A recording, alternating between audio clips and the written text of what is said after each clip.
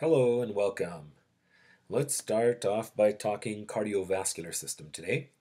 Now, when we talk cardiovascular system is going to be made up of a few components, and the few components it'll be made up of will include, number one, the heart. So cardiovascular system we'll see is made up of a few components. Number one, we have the heart.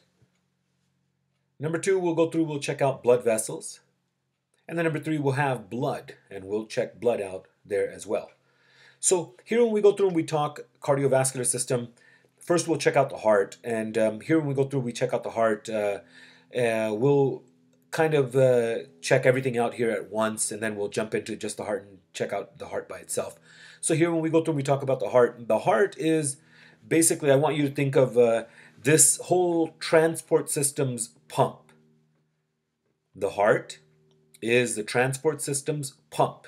Here, what does it say? Heart is transport system. It's one part of the transport system. So two side-by-side pumps. Yeah, exactly. So the heart is this transport system's pump. And now when you think of the heart, I want you to think of the heart as two pumps found side by side. The right side of the heart, its own individual pump.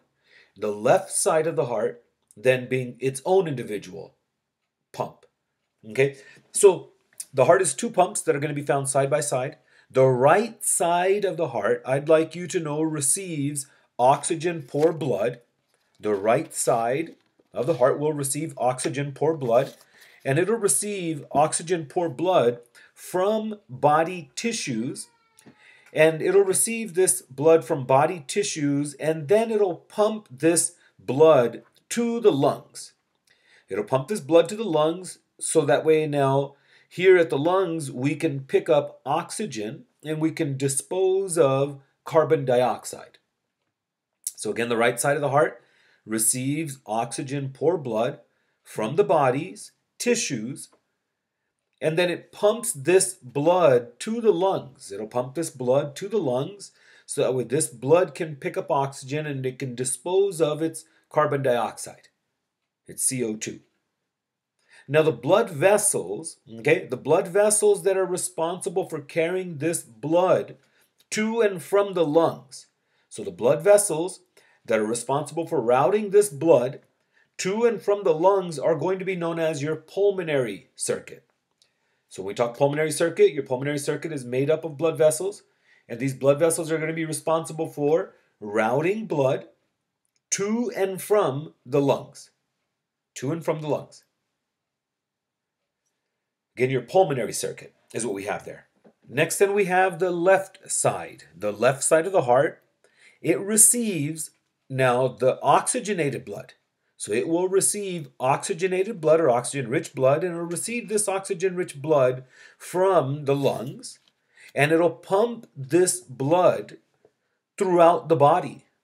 It will pump this blood then throughout the body to help supply oxygen and to help supply nutrients to our body's tissues,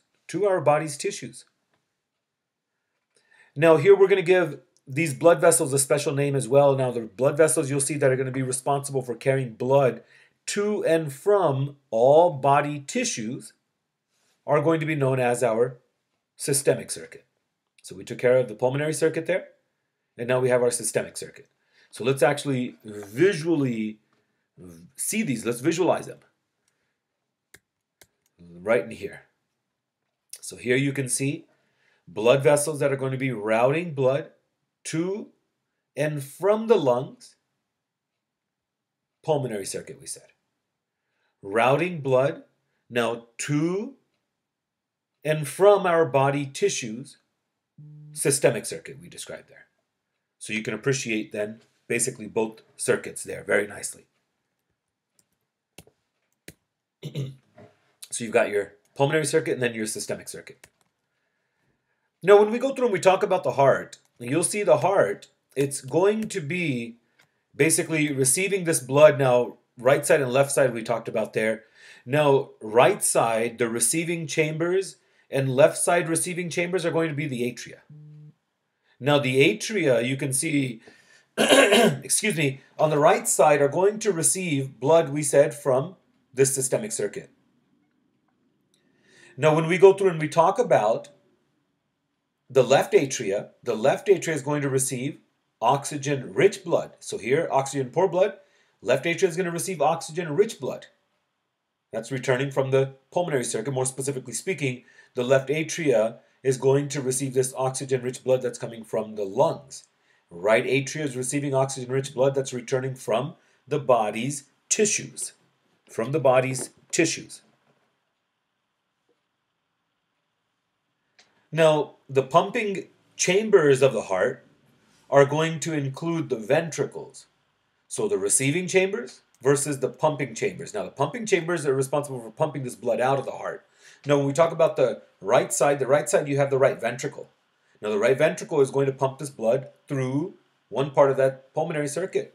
The left ventricle is going to be responsible for pumping this blood through one part of the systemic circuit. So now, right ventricle, it'll pump this blood that it will receive from the right atria. It'll pump this blood now.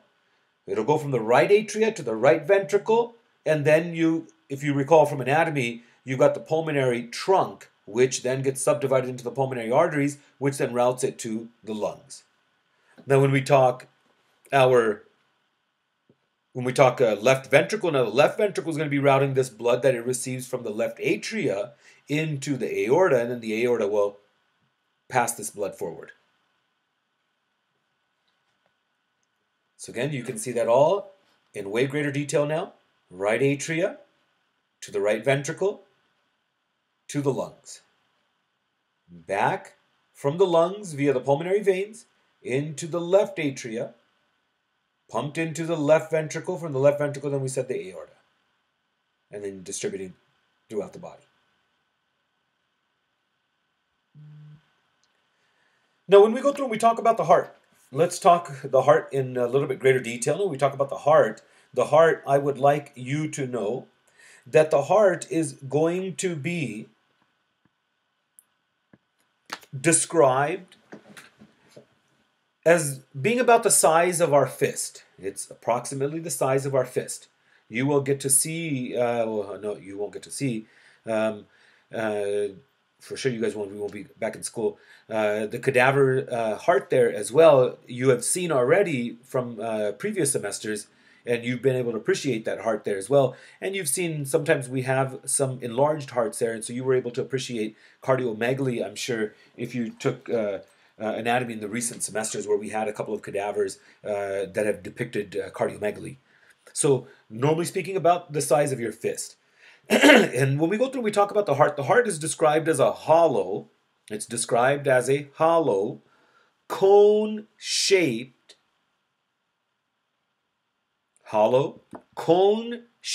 structure that has a mass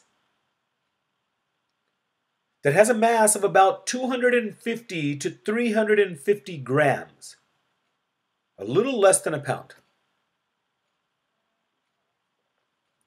Excuse me, less than a pound. Now the heart you'll see is going to be located within the mediastinum. It's located within the mediastinum. If you recall, the mediastinum is going to be the medial cavity of the thorax, right? The ventral body cavity gets further subdivided into the thoracic cavity and then the abdominal pelvic cavity. Now the thoracic cavity gets further subdivided into the pleural cavities and the mediastinum. So the mediastinum is going to be the medial cavity of the thorax. Now the heart, when we talk about the heart extends from the second rib to the fifth intercostal space.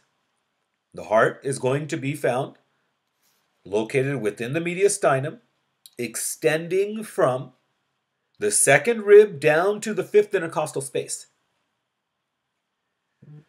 The heart, it rests, you'll see the heart, it rests on the superior surface of the diaphragm.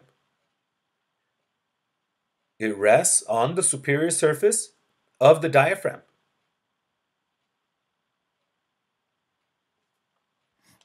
Now, when we go through and we talk, here we're able to see, so we can see the heart's going to be found running from the second rib down to the fifth intercostal space. Now here when we go through and we talk about the heart, we're saying it rests on top of the superior surface of the diaphragm. So it rests on top of the superior surface of the diaphragm. And it's going to be found lying anterior to the vertebral column. It's found lying anterior to the vertebral column and posterior to the sternum. And posterior to the sternum. Now when we go through and we talk about the heart, you'll see the heart itself now, we said is described as being about the size of your fist. So here we can appreciate now that heart being about the size of our fist, running from the second rib down to the fifth intercostal space. And you can see that there very nicely, resting on top of the diaphragm, the muscle that helps to separate the two cavities from one another. And then it's within that mediastinum. And here you can see the heart in relation to the mediastinal line. Now I'd like you to know the heart has a base to it. The base is found on the posterior surface. The base is going to lean towards the right shoulder. It leans towards the right shoulder. And the heart also has an apex to it. Now the apex, you'll see, is going to be pointed towards the left hip. So here, let's say this is the apex of the heart. I can't see myself, so I don't know if I'm even centered. I think you could see me. And so here is the heart, and we've got the heart basically seated here just like this, right on top of the diaphragm. So here you can see how the apex is going to be pointed towards that hip, that left hip. And the base is going to be here. The base is going to be back here. The base is leaning towards that right shoulder. So now, in relation to the apex, we have what we call the apical impulse. The apical impulse is going to be palpated, right? You'll see at that apex. So it's going to be palpated in between the fifth and the sixth ribs. So it'll be palpated at that fifth intercostal space. You can see it tells us just below the left nipple. So just below the left nipple. And again, you can see that here very nicely. So we'd have the nipple probably about right in this area here, let's say. So here you can see at that fifth intercostal space. Again, you can feel that in yourself, right? We can take, from anatomy you learned, your landmarks, right? We've got the angle of Louis marking that second rib, and you can feel third, fourth, fifth, and you can come down here and feel then that point of maximal intensity right underneath the nipple. This is what we would do in lab there as well. You would take this pulse here on yourself. Along with that, you would take other pulses there as well that you're welcome to do at home, and make sure you can kind of feel those there as well. Now, when we go through and we talk about the heart, now the heart, you can see its location in relation to, we said, the sternum and then the vertebral column. And then here you can see in relation to the lungs there as well. Same thing here with the serous membrane removed. You can appreciate that very nicely.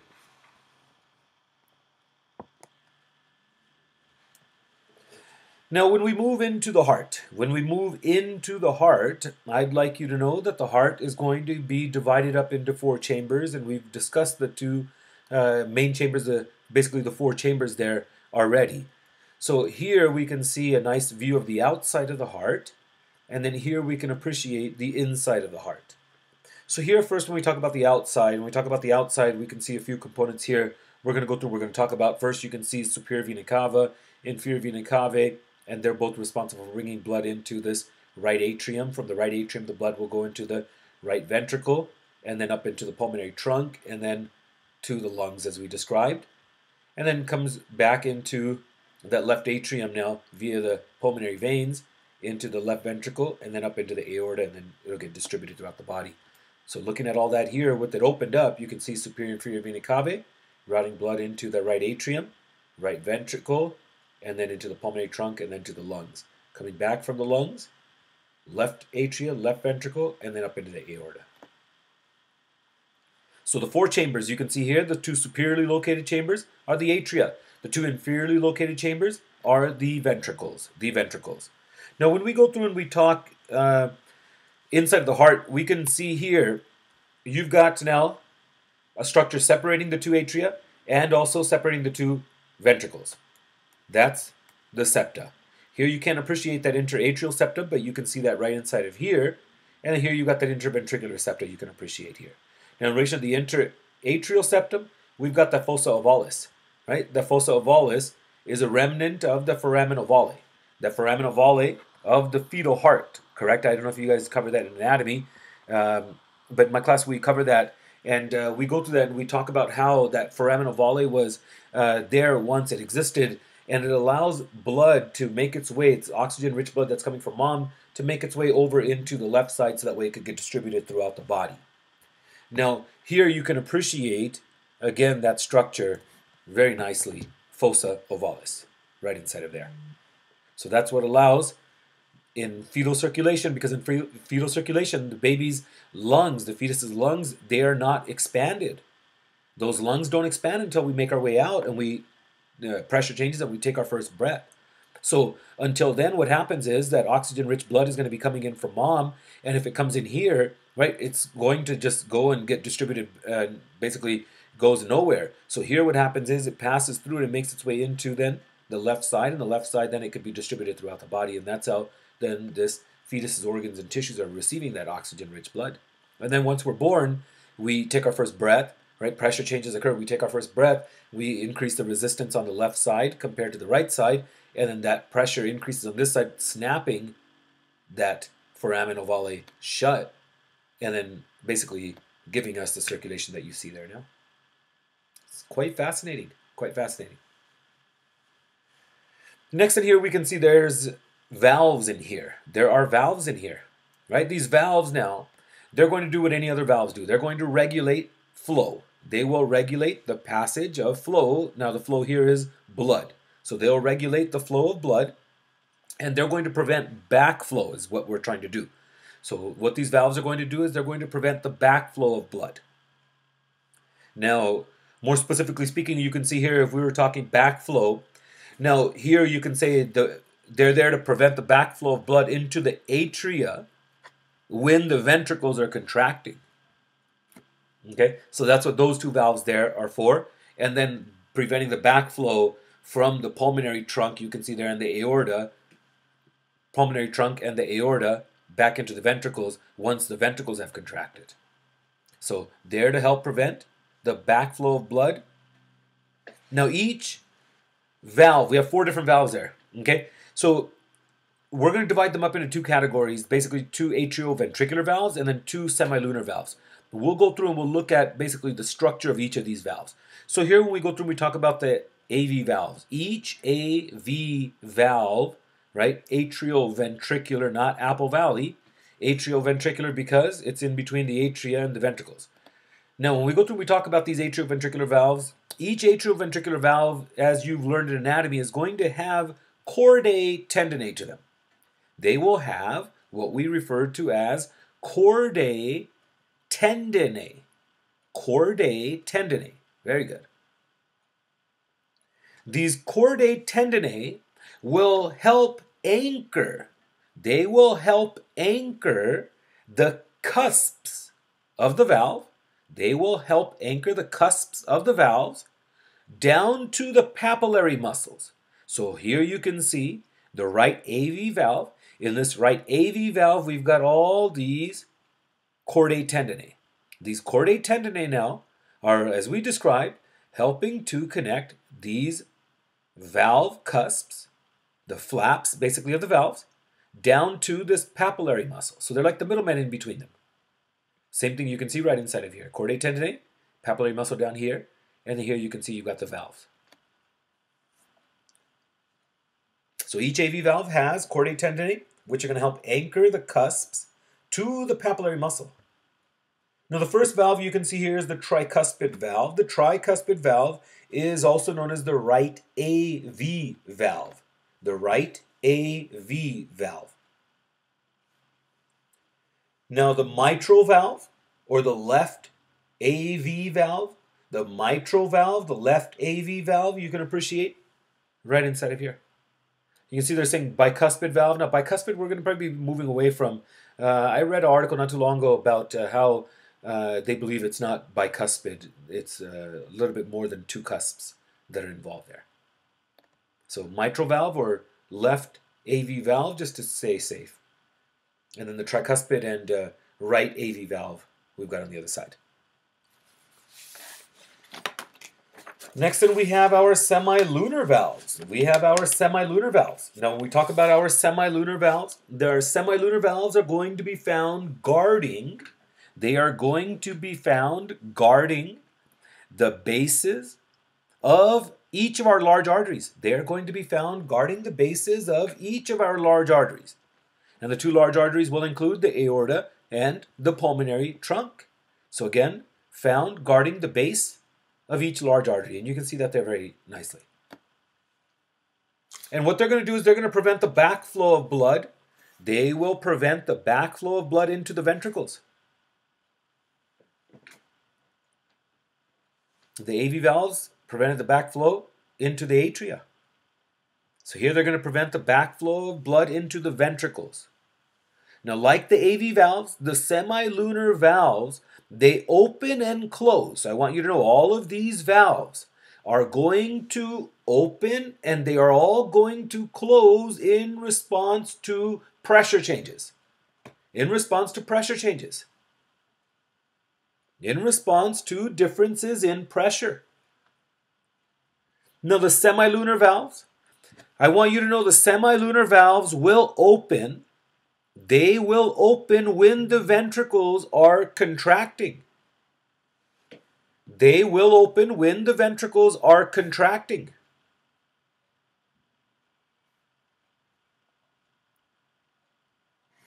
So semilunar valves open when the ventricles are contracting and the interventricular pressure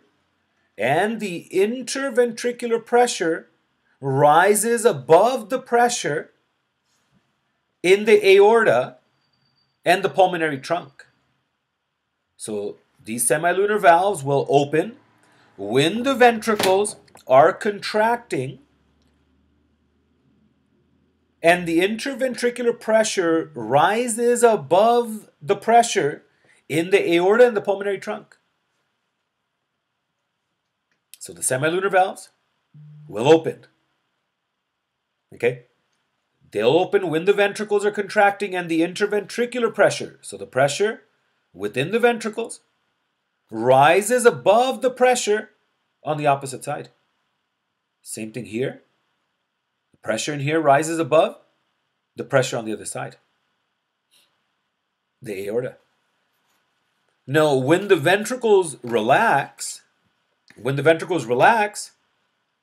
the blood flows backwards, so when the ventricles relax and the blood then starts to flow backwards, same thing on this side, it starts to flow backwards.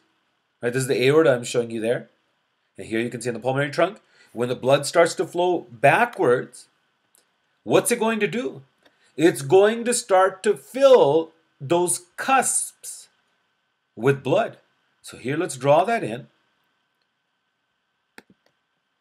So blood is moving forward. Now when the ventricles start to relax and blood now starts to flow backwards, right, because of gravity. We had the pumping action, pushed as much as we could forward, and a little bit is going to start to trickle back. Now when that blood starts to flow backwards, it's going to start to fill in these cusps. When it starts to fill here in these cusps, it will cause these valves to close. It will cause those valves to close.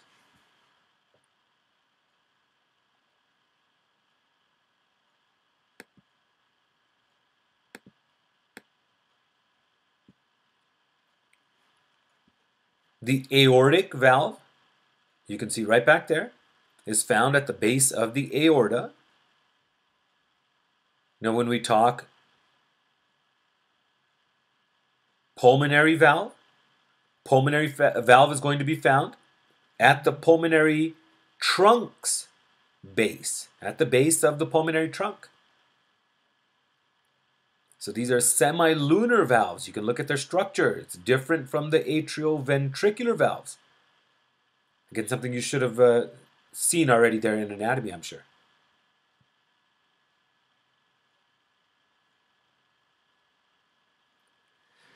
So here we can see all the different valves, as we've mentioned in there.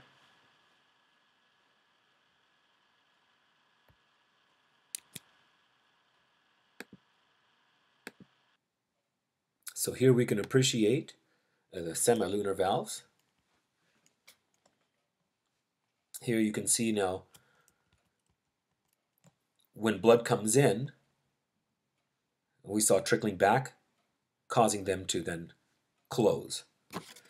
Now we have the aortic valve, we said, and then we have the pulmonic or pulmonary valve, semilunar valves, each found at the base of the large trunks.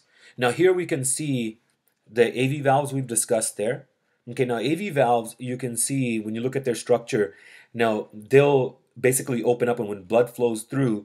Now, same thing we're going to have here. Now, when blood flows through, and what's going to happen then as blood starts to fill into the ventricles, now here what will happen is when blood fills into the ventricles, this blood is going to push up against these valves.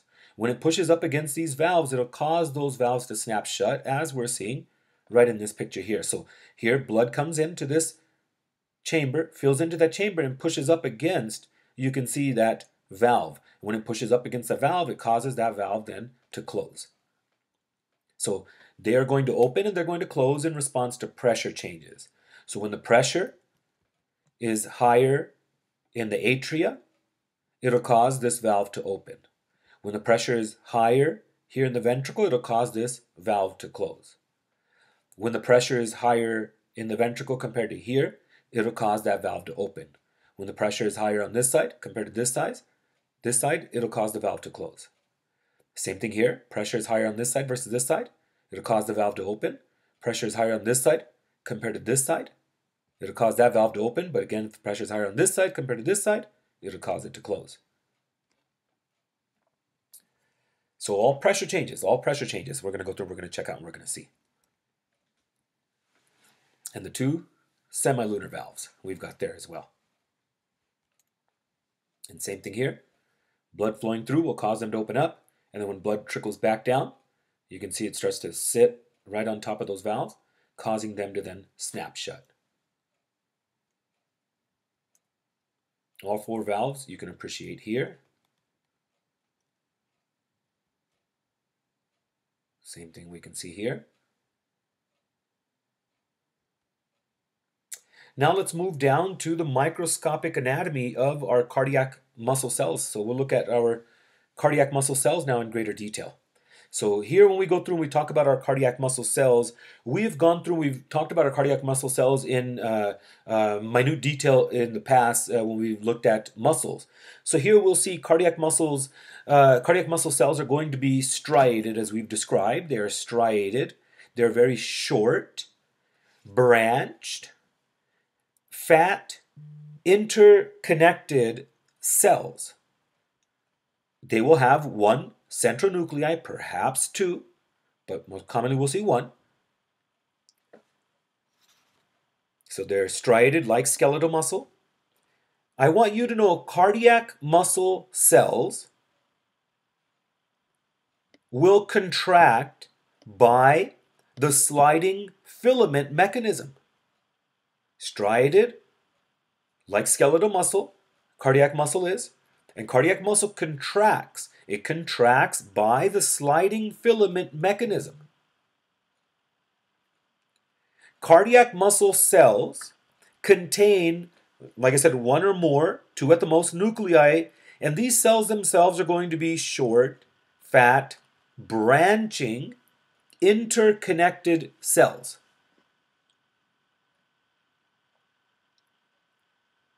The cell's volume is mostly made up of myofibrils. The cell's volume is going to be mostly made up of myofibrils that are composed of typical sarcomeres, as we've described when we looked at skeletal muscle. The sarcomeres have Z discs, they have A bands, I bands, myosin, and actin.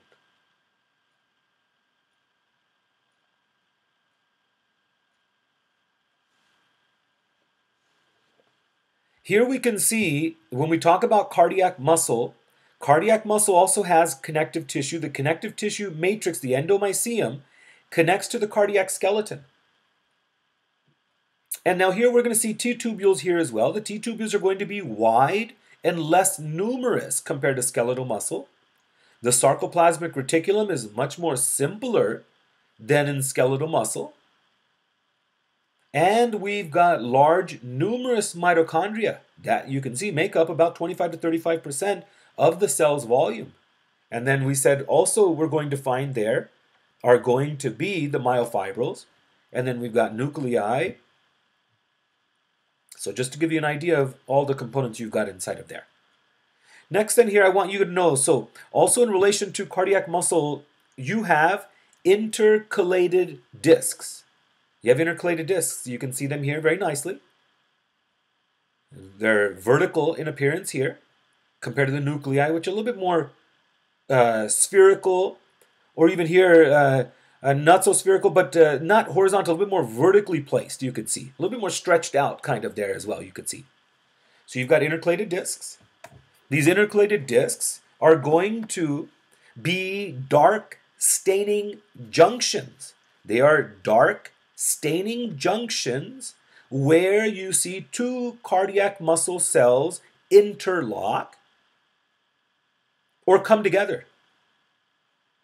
Dark staining junctions where two cardiac cells interlock or come together. Now these discs, these intercalated discs, they're important because these discs are going to contain anchoring desmosomes and gap junctions. You can appreciate those anchoring desmosomes here very nicely, helping to keep each of these cardiac muscle cells anchored right next to one another. And then here we have gap junctions.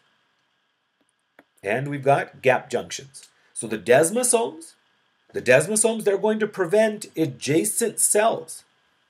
They're going to prevent adjacent cells from separating during contraction.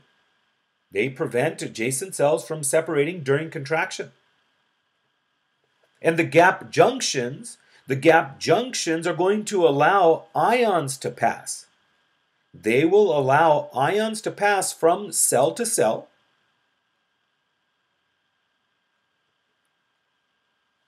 And when ions pass from cell to cell, this is going to help to transmit current across the entire heart. So they also contain gap junctions that allow ions to pass from cell to cell, transmitting current across the entire heart. So basically you can say helping to electrically couple the adjacent cells.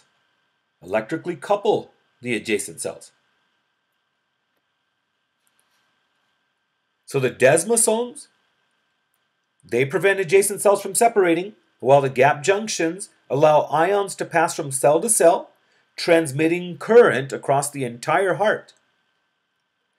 Now, I want you to know, because cardiac cells are electrically coupled by the gap junctions, okay, so we can see here, since these cardiac cells are electrically coupled by the gap junctions, the myocardium behaves as a single coordinated unit.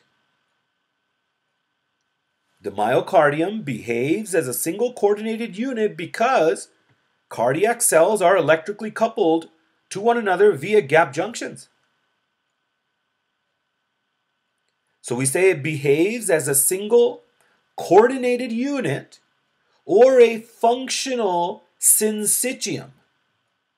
So it behaves as a single coordinated unit or a functional syncytium. The rest of the inside of the cell is going to look similar to that of skeletal muscle, as I've described when I went through the different parts there.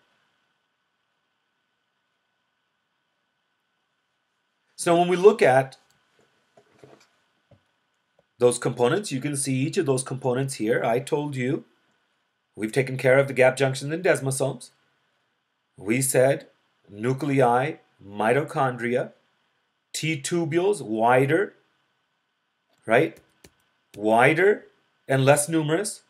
Sarcoplasmic reticulum, simpler. And look at that there as well. We don't see any terminal cisternae or anything like that here.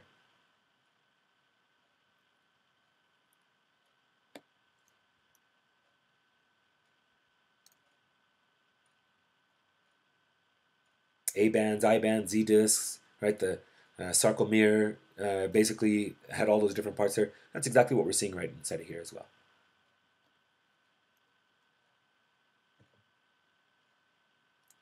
I told you the numerous amount of mitochondria. You can appreciate that there as well.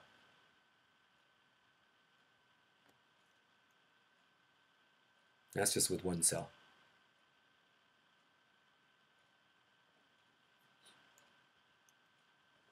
Now, even though both heart and skeletal muscle are contractile tissues, okay, even though they are both contractile tissues, they have three differences I want you to take note of. They have three differences that I'd like you to take note of. Number one we'll see is going to be the means of stimulation. Number one is the means of stimulation. Skeletal muscle fibers have to be stimulated to contract. Skeletal muscle fibers have to be stimulated to contract by a nerve ending.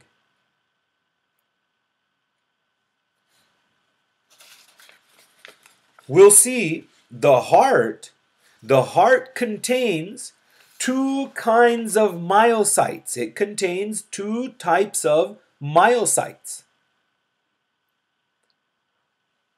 Almost all of the myocytes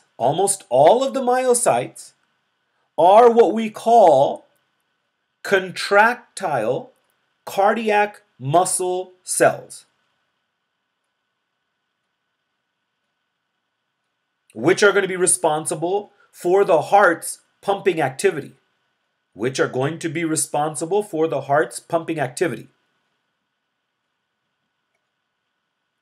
However, certain locations in the heart contain special non-contractile cells, which are called pacemaker cells. These pacemaker cells, such special cells, they're special cells, and they're special because they spontaneously depolarize. They will spontaneously depolarize. We said a few minutes ago, the heart cells are electrically joined together by gap junctions. Now, these pacemaker cells, they can initiate not only their own depolarization, but also that of the rest of the heart.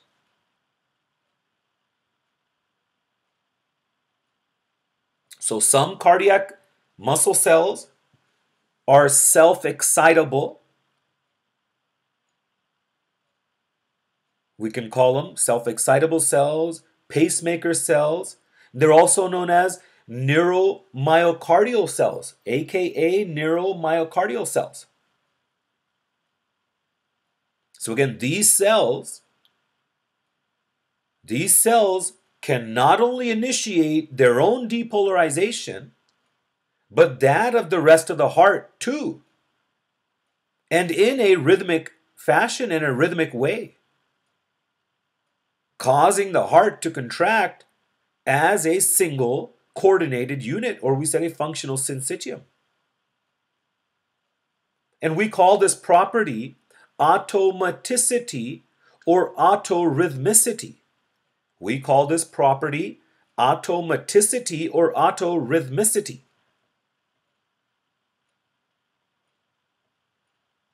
Second, Second, I'd like you to know the heart contracts as a unit. Skeletal muscle was a motor unit contraction. So here you have organ versus motor unit contraction. In skeletal muscle, impulses don't spread from cell to cell. Only the muscle fibers stimulated will contract. In cardiac muscle, either all fibers in the heart are going to contract as a unit, or the heart doesn't contract at all.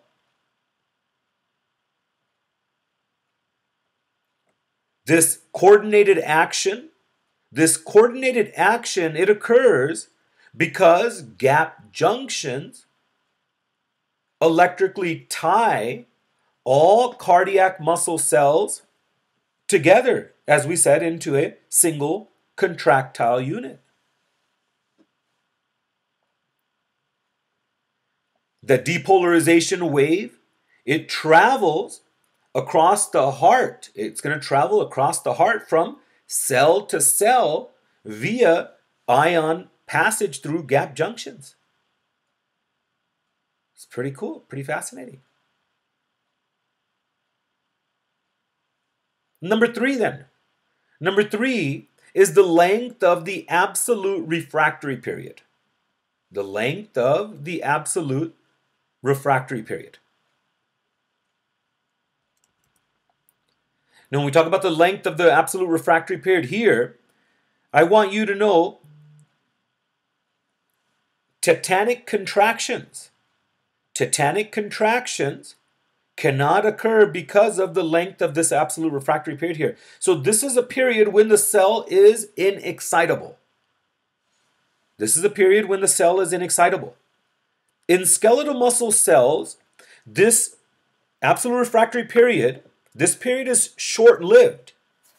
This period we saw when we looked at skeletal muscle, it was only 1 to 2 milliseconds. Lasted only 1 to 2 milliseconds. Now in cardiac muscle, this period, it lasts over 200 milliseconds. It lasts over 200 milliseconds. Now the long refractory period, it's going to prevent tetanic contractions. Basically, it's going to prevent that muscle from getting tired. That'd be horrible. That would stop the heart's entire pumping action. So tetanic contractions, I keep mentioning, they're sustained muscle contractions. You can have cramps to, the spectrum varies from cramps all the way to tetanus. So the long refractory period is going to prevent tetanic contractions, which would stop the heart's pumping action. So if we have these longer refractory period, maybe in skeletal muscle, who knows? Maybe, we wouldn't have that there, but obviously contraction would be altered. It wouldn't be the same type of contraction we're getting. So these were some differences. Let's look at some similarities now. When we look at some similarities are going to include, number one, cardiac muscle contraction is going to be triggered. Cardiac muscle contraction is going to be triggered by action potentials. It'll be triggered by action potentials that sweep across the cell's membrane. About 1% of the heart's cells are autorhythmic, we said, and they have the ability to depolarize spontaneously. And so they pace the heart. And so they are going to pace the heart. The majority, 99% of the heart muscle is composed of contractile muscle fibers. And they're responsible for the heart's pumping activity. In these contractile cells, you'll see the sequence leading to the contraction. The sequence leading to contraction are similar to that in skeletal muscle. So again, in contractile cells, the sequences that are going to be leading to contraction are similar to that in skeletal muscle.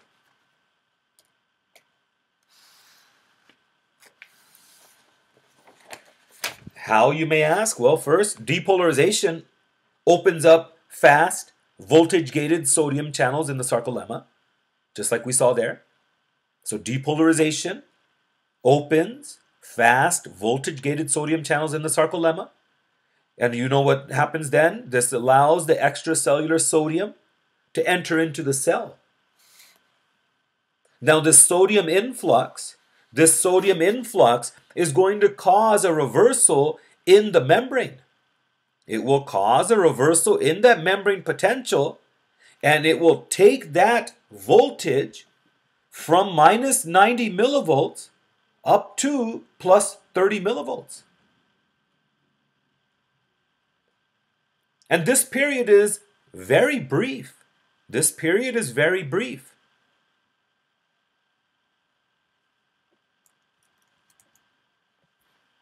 And we can see that right inside of here. So that's depolarization here. It's a little different of an action potential from what we saw before.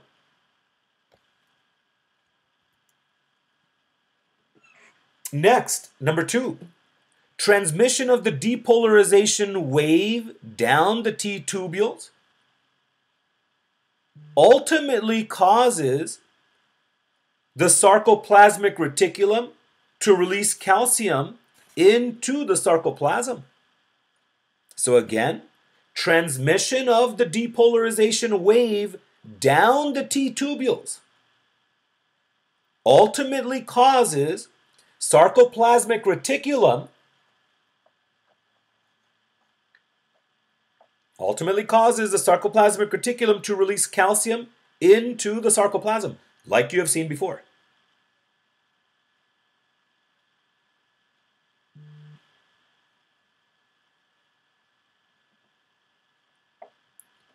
Third, then, excitation-contraction coupling occurs as calcium provides a signal. Right? We saw that before. So excitation-contraction coupling occurs as calcium provides the signal via troponin binding, you remember that, for cross-bridge activation.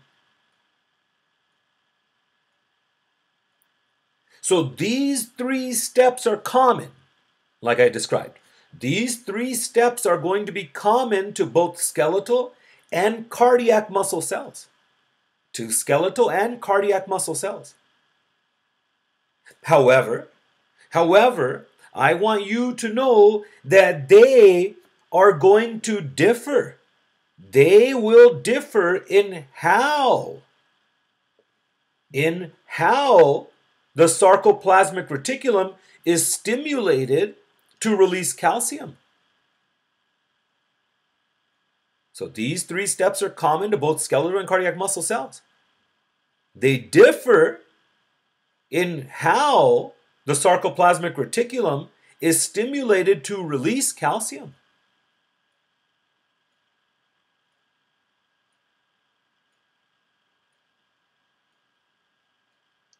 The extracellular space.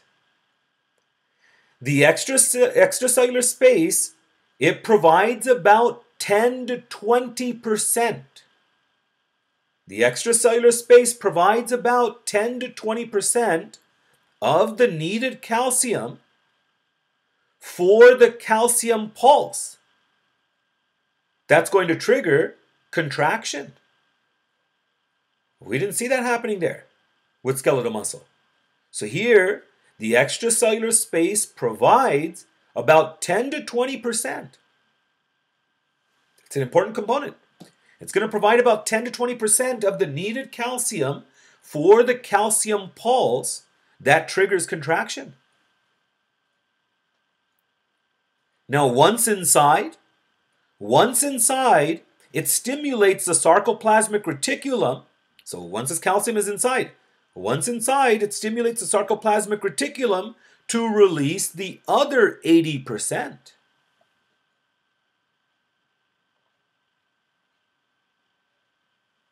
Calcium is barred. Calcium is barred from entering non-stimulated cardiac fibers. But when sodium-dependent membrane depolarization occurs, the voltage change also opens channels that allow calcium's entry from that extracellular space into the cell.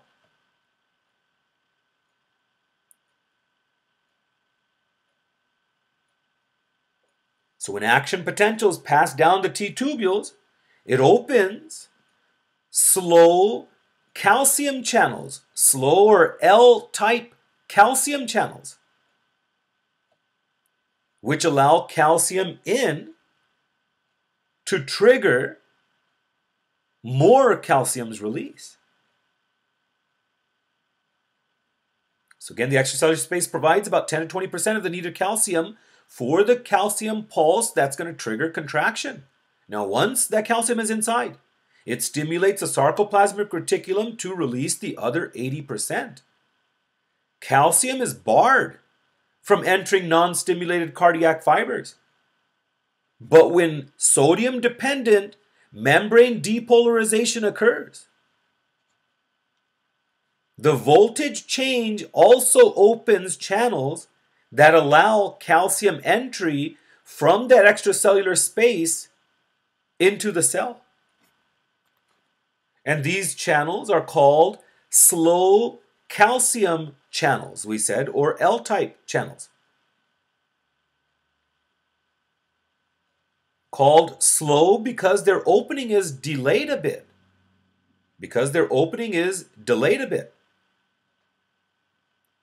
The influx of calcium, we'll see the influx of calcium through these channels triggers the opening of nearby calcium-sensitive channels in the sarcoplasmic reticulum's tubules.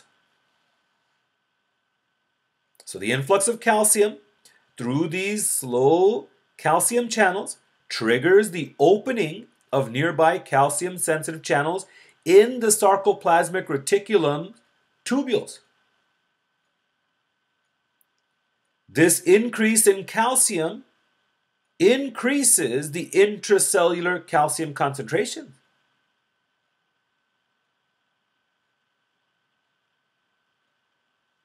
Now, sodium channels have inactivated and repolarization has begun. The calcium surge across that sarcolemma, it prolongs that potential briefly.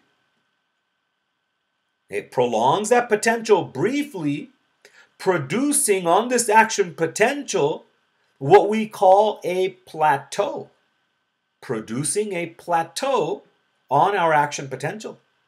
And we can appreciate that plateau here very nicely as number 2. We didn't have repolarization happen right away and right after. It's being prolonged thanks to this plateau phase. And why is the plateau phase occurring? We said due to that calcium influx through those slow calcium channels. So what's that doing? It's keeping that membrane depolarized. Because only a few only a few potassium channels are going to be open. That few potassium is not enough to combat the calcium. So you see, we have a plateau taking place. So at the same time, a few potassium channels are open. Next, then we have what we call repolarization. Repolarization results from inactivation of calcium channels and the opening of the voltage-gated potassium channels.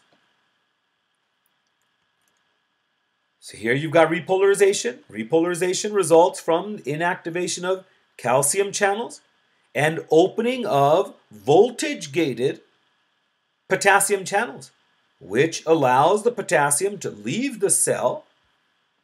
And when it leaves the cell, this is going to help to restore the resting membrane voltage of minus 90 millivolts.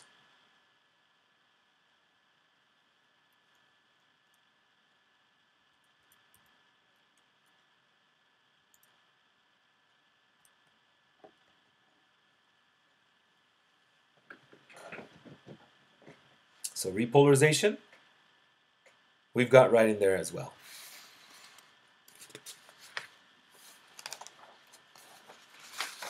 Let's talk then energy requirements.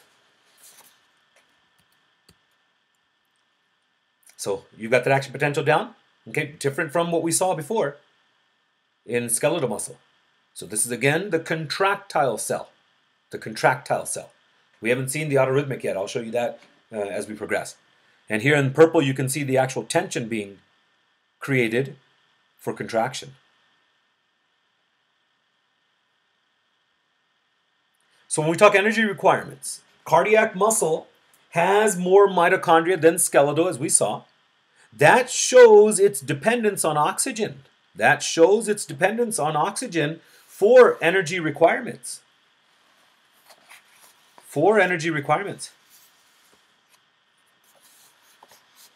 So again, the amount of mitochondria shows its dependence on oxygen for its energy metabolism, for its energy requirements, whatever you want to say there. Cardiac muscle relies almost exclusively on aerobic metabolism. Great dependence on aerobic respiration. Because of that, it cannot operate efficiently for long without oxygen. Both muscles use multiple fuel molecules, as we have seen with skeletal muscle. They're going to use multiple fuel sources, including glucose and fatty acids. Cardiac muscle is much more adaptable. It's much more adaptable, and it uses whatever nutrients are going to be available. I mean, I have more power to it. Don't stop working on me. So cardiac muscle is much more adaptable, and it uses whatever nutrients are available, including even lactic acid that gets generated from skeletal muscle. If the heart loses its blood supply, the lack of oxygen will be the danger, not the lack of nutrients, because again, it's ready to use anything as a nutrient. Plus, I'd like you to know, when a region of heart muscle is oxygen deprived, like in a heart attack, the ischemic cells metabolize anaerobically. They're getting now no oxygen, so they start to metabolize anaerobically, producing lactic acid. Now, this increase in production of lactic acid, this increase in acid and calcium in the cell is going to damage the mitochondria, and no ATP production is going to occur. This also closes the gap junctions. Isolating then the damaged cells leading to eventually arrhythmias, where the heart doesn't coordinate its beats.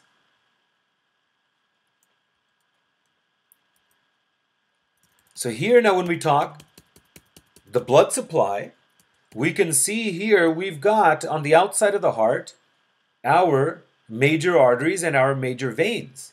So we've gone through and you've seen these in anatomy. You've got your coronaries, your right coronary and your left coronary. The right coronary comes out and it branches, and it's going to give off a few branches, and those branches are going to be responsible for supplying those respective areas. Here you can see the left makes its way out, and it's going to divide, and it'll divide into the circumflex and into the left anterior descending, or you can say the anterior interventricular artery, or the widowmaker, also known as, right? Because this is the artery that's more a higher chance of being occluded in a heart attack. LAD, Los Angeles Dodgers, one way to remember that. And then you can see the venous drainage. So here now, if this blood vessel gets obstructed, right, as we would see in a heart attack, so all of these ischemic cells here then are going to start anaerobically metabolizing energy, or trying at least.